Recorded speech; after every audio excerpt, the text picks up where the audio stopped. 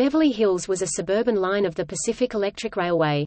It was opened in 1909 by the Pasadena and Pacific Railroad and taken over by the Pacific Electric in 1911. The route terminus switched over to the subway terminal building in 1926.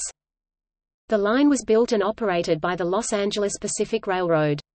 On March 19, 1906, an agreement was reached to sell all the Los Angeles Pacific Railroad lines for $6 million to Henry Huntington's Pacific Electric Railway.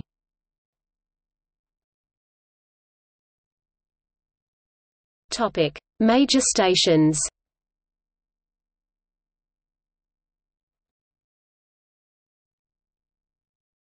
Topic: Shuttle routes. Coldwater Canyon ran from Beverly Hills Station to the Beverly Hills Hotel by way of Rodeo Drive. It began service under the Los Angeles and Pacific Railway in 1907 and was discontinued in 1923. Laurel Canyon ran from Gardner Junction to the foot of Laurel Canyon by way of Sunset Boulevard. Originally a steam line of the Cahuenga Valley Railroad, the line was abandoned in 1924.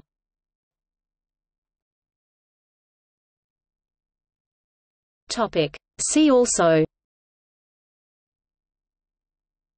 Streetcar suburb, Streetcars in North America, List of California railroads, History of rail transportation in California, Union Station, Los Angeles.